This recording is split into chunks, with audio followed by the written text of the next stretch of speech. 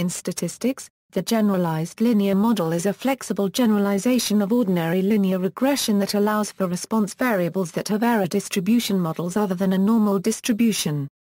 The GLM generalizes linear regression by allowing the linear model to be related to the response variable via a link function and by allowing the magnitude of the variance of each measurement to be a function of its predicted value. Generalized linear models were formulated by John Nelder and Robert Wedderburn as a way of unifying various other statistical models, including linear regression, logistic regression and Poisson regression.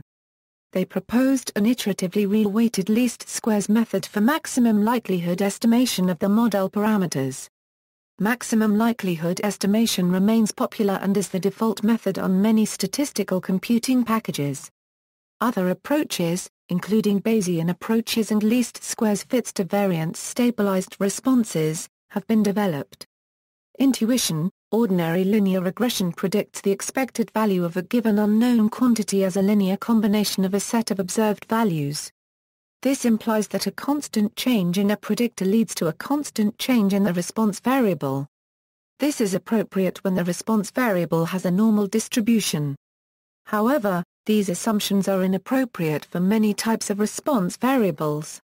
For example, in many cases when the response variable must be positive and can vary over a wide scale, constant input changes led to geometrically varying rather than constantly varying output changes. As an example, a model that predicts that each decrease in 10 degrees Fahrenheit leads to 1,000 fewer people going to a given beach is unlikely to generalize well over both small beaches and large beaches. An even worse problem is that, since the model also implies that a drop in 10 degrees leads 1,000 fewer people going to a given beach, a beach whose expected attendance was 50 at the higher temperature would now be predicted to have the impossible attendance value of -950. Logically, a more realistic model would instead predict a constant rate of increased beach attendance. Such a model is termed an exponential response model. Similarly, a model that predicts a probability of making a yes-no choice is even less suitable as a linear response model, since probabilities are bounded on both ends. Imagine, for example, a model that predicts the likelihood of a given person going to the beach as a function of temperature. A reasonable model might predict, for example, that a change in 10 degrees makes a person 2 times more or less likely to go to the beach. But what does twice as likely mean in terms of a probability? It cannot literally mean to double the probability value. Rather, it is the odds that are doubling, from 2 to 1 odds, to 4 to 1 odds, to 8 to 1 odds, etc. Such a model is a log odds model.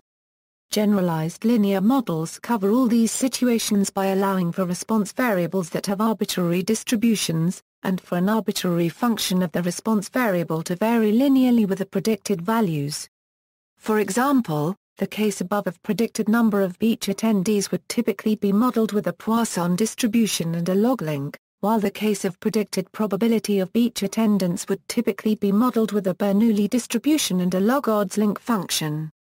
Overview: in a generalized linear model, each outcome of the dependent variables, y, is assumed to be generated from a particular distribution in the exponential family, a large range of probability distributions that includes the normal, binomial, Poisson and gamma distributions, among others.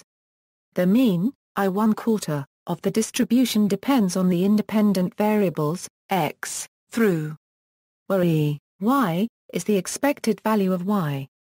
Xi squared is the linear predictor, a linear combination of unknown parameters, I squared. G is the link function. In this framework, the variance is typically a function, v, of the mean. It is convenient if v follows from the exponential family distribution, but it may simply be that the variance is a function of the predicted value. The unknown parameters, I squared, are typically estimated with maximum likelihood, maximum quasi-likelihood, or Bayesian techniques. Model components: the GLM consists of 3 elements. 1. A probability distribution from the exponential family. 2. A linear predictor I equals psi squared. 3. A link function g such that e, y, equals I1/4 equals g1, I. Probability distribution. The over-dispersed exponential family of distributions is a generalization of the exponential family and exponential dispersion model of distributions and includes those probability distributions, parameterized by and, whose density functions f can be expressed in the form called the dispersion parameter, typically is known and is usually related to the variance of the distribution. The functions, and are known. Many common distributions are in this family. For scalar and, this reduces to is related to the mean of the distribution. If is the identity function, then the distribution is said to be in canonical form. Note that any distribution can be converted to canonical form by rewriting as and then applying the transformation. It is always possible to convert in terms of the new parameterization, even if is not a one-to-one function. See comments in the page on the exponential family. If, in addition, is the identity and is known, then is called the canonical parameter and is related to the mean through. For scalar and, this reduces to. Under this scenario, the variance of the distribution can be shown to be. For scalar and, this reduces to. Linear predictor. The linear predictor is the quantity which incorporates the information about the independent variables into the model. The symbol I denotes a linear predictor. It is related to the expected value of the data through the link function. I is expressed as linear combinations of unknown parameters I squared. The coefficients of the linear combination are represented as the matrix of independent variables xi can thus be expressed as link function. The link function provides the relationship between the linear predictor and the mean of the distribution function. There are many commonly used link functions, and their choice can be somewhat arbitrary. It makes sense to try to match the domain of the link function to the range of the distribution function's mean. When using a distribution function with a canonical parameter, the canonical link function is the function that expresses in terms of, that is. For the most common distributions, the mean is one of the parameters in the standard form of the distribution's density function, and then is the function as defined above that maps the density function into its canonical form. When using the canonical link function, which allows to be a sufficient statistic for. Following is a table of several exponential family distributions in common use and the data they are typically used for, along with the canonical link functions and their inverses. In the cases of the exponential and gamma distributions, the domain of the canonical link function is not the same as the permitted range of the mean. In particular, the linear predictor may be negative, which would give an impossible negative mean. When maximizing the likelihood, precautions must be taken to avoid this. An alternative is to use a non-canonical link function. Note also that in the case of the Bernoulli, binomial, categorical and multinomial distributions, the support of the distributions is not the same type of data as the parameter being predicted. In all of these cases, the predicted parameter is one or more probabilities, that is real numbers in the range. The resulting model is known as logistic regression. For the Bernoulli and binomial distributions, the parameter is a single probability, indicating the likelihood of occurrence of a single event. The Bernoulli still satisfies the basic condition of the generalized linear model in that, even though a single outcome will always be either 0 or 1, the expected value will nonetheless be a real-valued probability, that is the probability of occurrence of a yes outcome. Similarly, in a binomial distribution, the expected value is NP, that is the expected proportion of yes outcomes will be the probability to be predicted.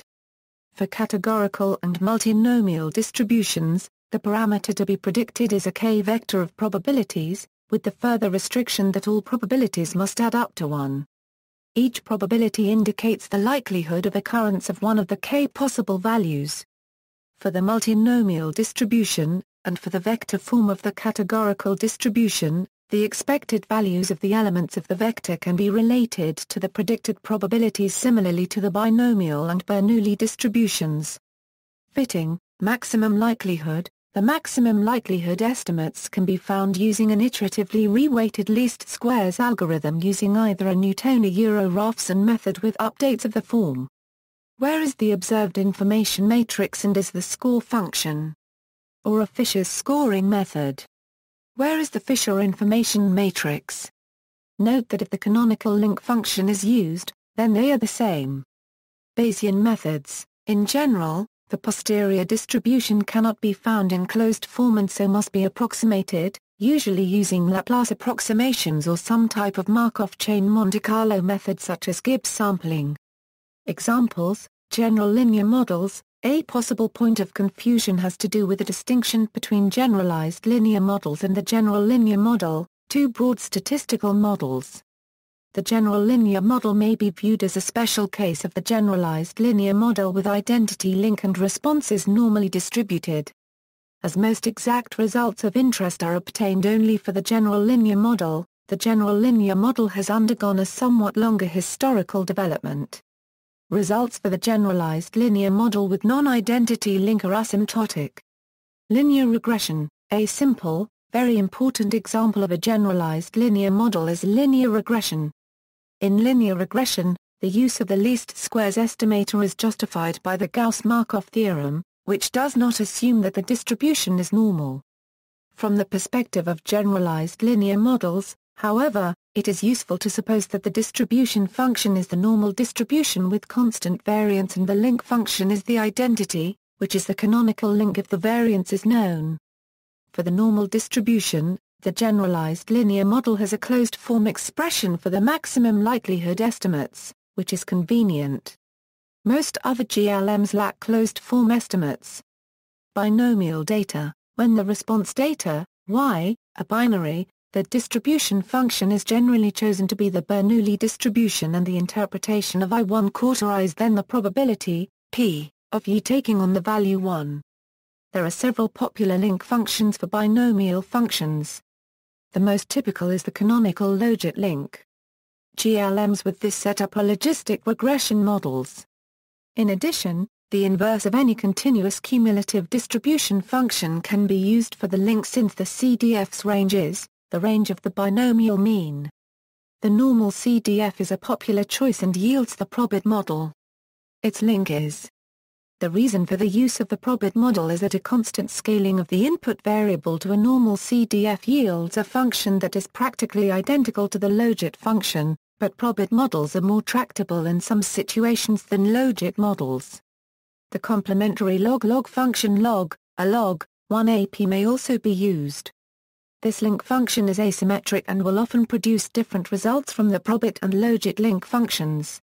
The identity link is also sometimes used for binomial data to yield the linear probability model, but a drawback of this model is that the predicted probabilities can be greater than 1 or less than 0.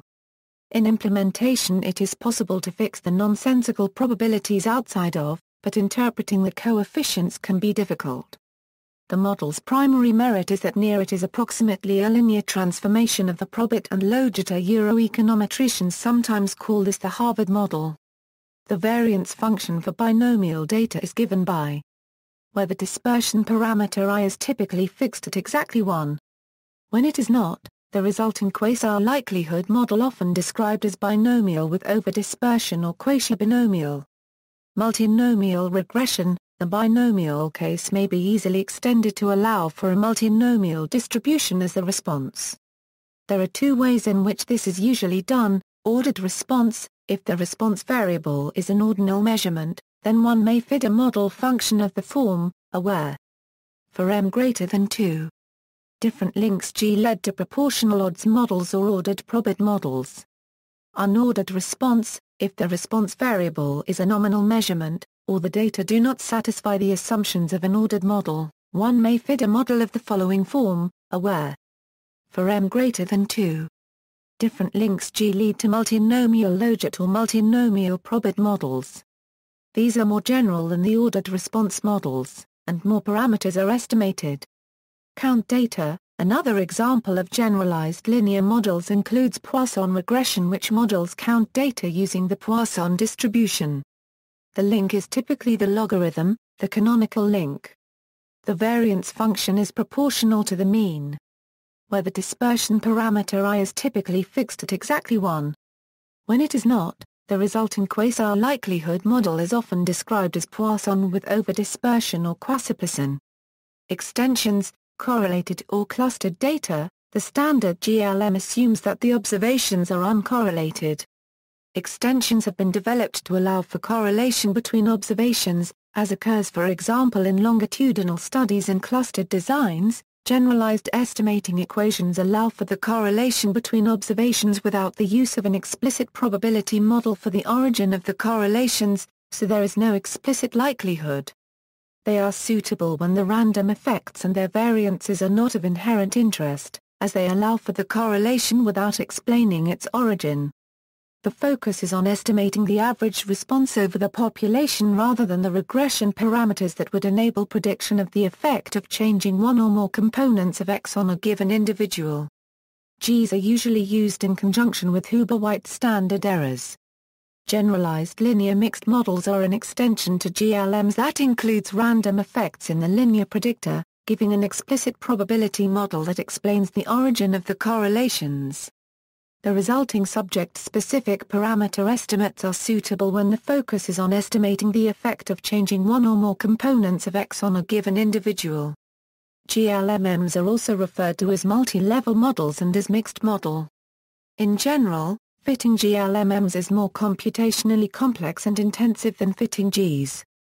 Generalized additive models. Generalized additive models are another extension to GLMs in which the linear predictor I is not restricted to be linear in the covariates X but is the sum of smoothing functions applied to the X's.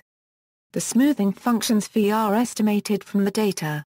In general, this requires a large number of data points and is computationally intensive. Confusion with general linear models. The term generalized linear model, and especially its abbreviation GLM, can be confused with general linear model. John Nelder has expressed regret about this in a conversation with Stephen Sen. Sen, I must confess to having some confusion when I was a young statistician between general linear models and generalized linear models. Do you regret the terminology? Nelder, I think probably I do.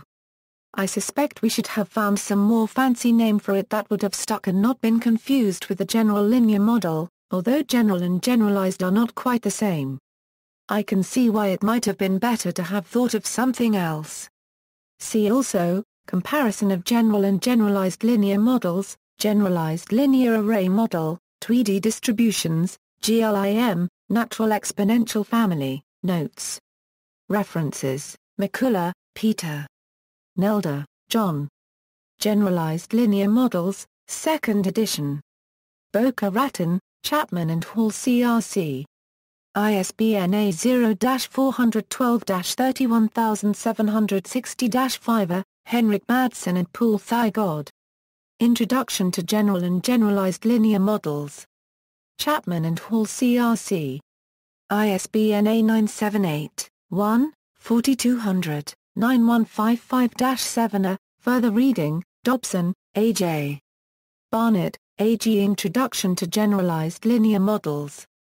Boca Raton, Florida, Chapman and Hall CRC. ISBN A1-58488-165-8. Hardin, James. Heilbel, Joseph. Generalized Linear Models and Extensions. College Station, Starter Press. ISBN A1-59718-014-9. External links, Systems Analysis, Modeling and Prediction, University of Oxford, John Nelder FRS, Royal Society citation for Nelder.